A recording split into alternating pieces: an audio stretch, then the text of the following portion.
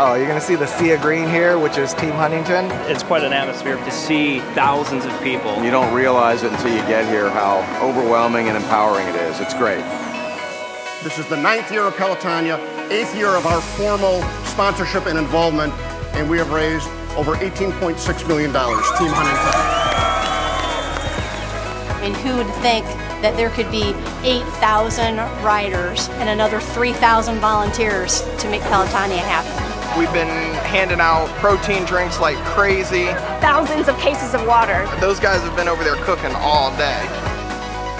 It is more than a ride. I mean, it is a full life-changing event. I think it's going to be a bit of a challenge. I mean, it's 100 miles to win. The miles get tough. But this is nothing short of fantastic. Research is funded by Pelotonia. We started here as a seed, but we're going to go and go and go, and then build a model for the rest of the country. We have no idea where this could go and how big it could get. My dad was saved from prostate cancer by an experimental procedure at the time, and now it's something that's done everywhere. Fortunately, I got to add my name to the back of the shirt. I'm living to tell about it today. You know you're doing something that's bigger than yourself.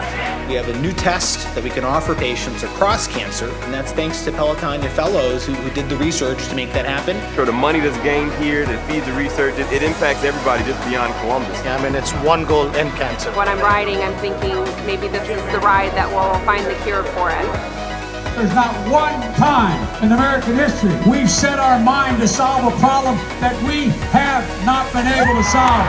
It's time, let's do our part.